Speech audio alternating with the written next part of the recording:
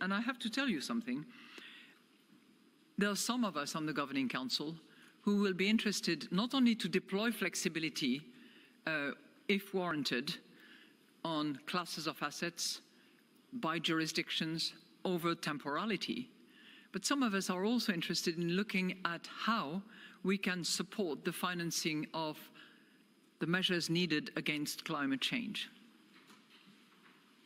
I said already before that a green LTRO was interesting to consider.